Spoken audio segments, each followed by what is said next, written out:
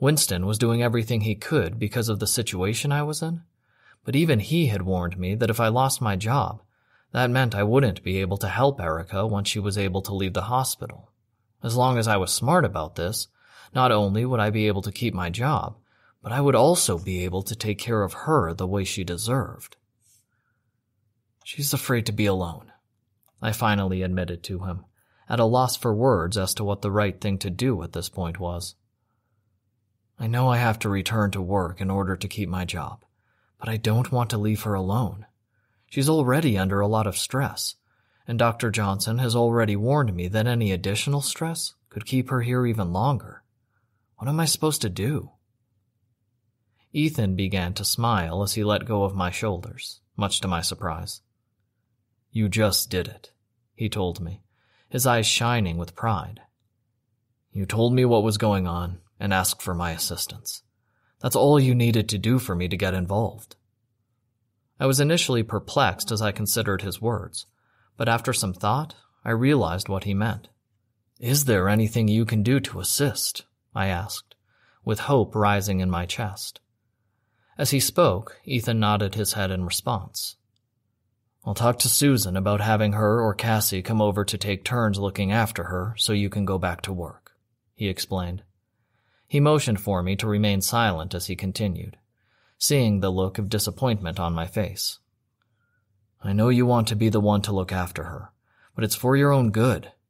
If you lose this job, you won't be able to do anything more for her than you already have. I want you to talk to her the next time she's awake, and ask her if she's okay with Susan or Cassie coming in to spend time with her while you return to work. Tell her that when you're not on the clock, she can come back and spend as much time as she wants with her, but that you need to go back to work in order to help her out of the situation. I knew, as much as I hated to admit it, that Ethan was correct. We planned to have Erica come stay with me once she was fully recovered so she could piece her life back together piece by piece. Even though she had only recently exited a clearly abusive relationship, she had already expressed her desire to be my little again, but I told her that she needed to get better before I could do anything. However, if she did become my little, I need a way to support and care for her, regardless of what happened. And I already knew that a fight with someone like Avery Bradson wouldn't be cheap. The best thing I could do was return to work so that I could support Erica when she decided what she wanted to do. Even though I didn't want to leave her alone for a second, Ethan was offering me the best choice I had, and I knew I had to take it. Very well, I agreed reluctantly as I returned my older brother's smile. When she wakes up, I'll go and talk to her. I'm not going back to work until I talk to her. Do you think that's reasonable? Ethan paused for a moment before nodding in agreement. Yes, he said, a small smile spreading across his face.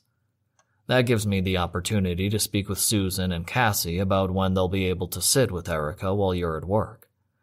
Don't forget that I need to talk to Hunter to make sure he's okay with Cassie assisting us.